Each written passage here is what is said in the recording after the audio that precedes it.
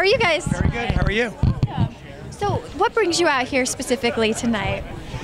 Well, it's a great party and a cause we really believe in. We have 4 daughters, so anything like this that's specifically, research in women's health issues is really meaningful to us.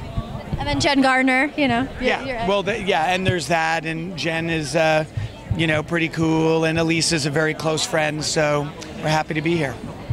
Now, this whole night's kind of about empowerment and strength. What gives you strength in your life? Well, I think the thing that strengthens us is probably the same thing that exhausts us, which is 4 daughters. So, one of whom I think is right there. So, yes, one of the sources of our empowerment and fatigue is literally right over there.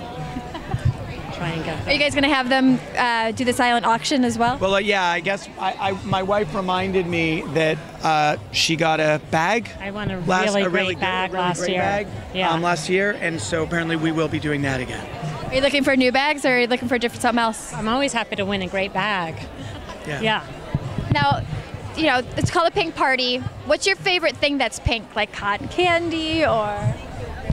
All of the pretty pink dresses that our little girls wear are favorite. And there are a lot of them. There's lot. Dozens and dozens of very frilly pink dresses in our closet. That's awesome. Well, thank you guys so much and enjoy the evening. Thank you.